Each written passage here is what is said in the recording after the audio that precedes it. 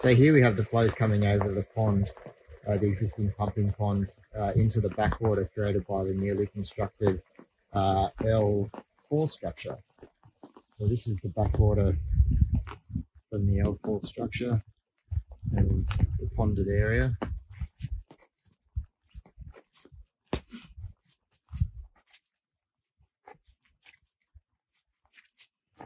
Coming up to the L4 structure, it's a nice even flow across the sill, the log sill of L4.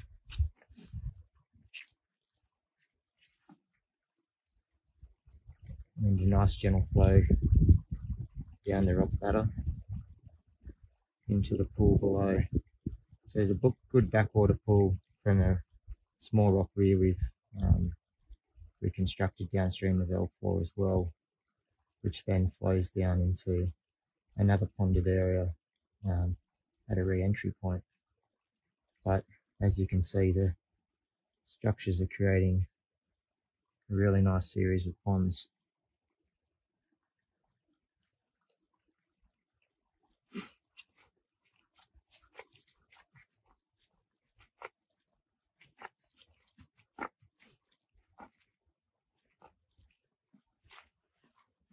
The rock batter of L4 is controlling the flow over nicely. It's a nice gentle re-entry into the backwater created by the small rock weir downstream.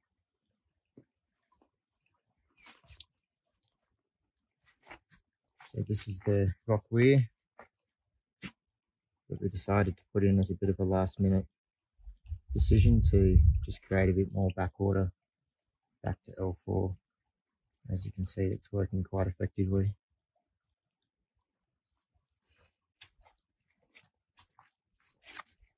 And this is the ponded area at a re-entry point for flood runner that comes off L7 upstream.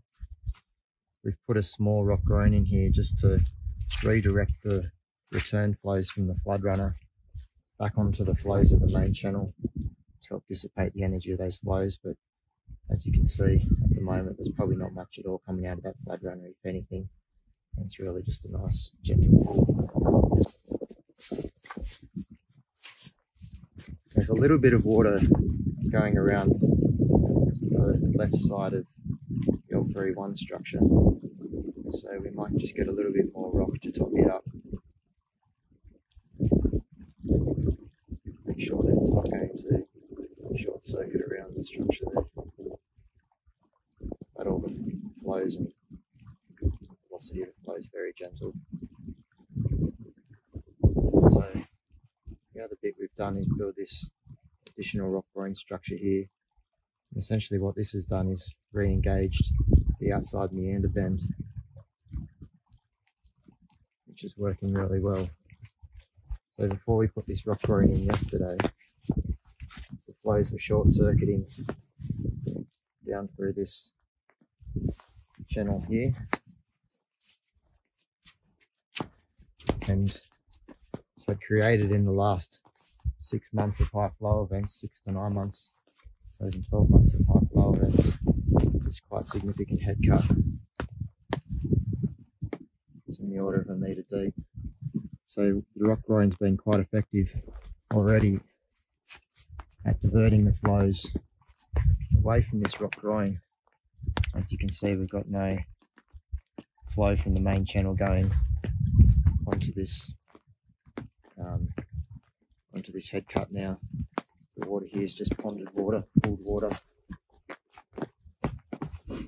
and instead we've got the flows in a cascade of rock weirs flowing back around this nice wide, nice gentle flows back down into what will be the backwater pool of the L2 structure, which is just downstream of here.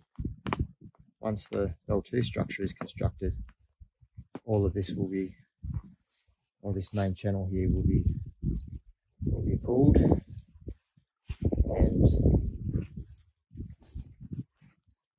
and will effectively drown out the head cut.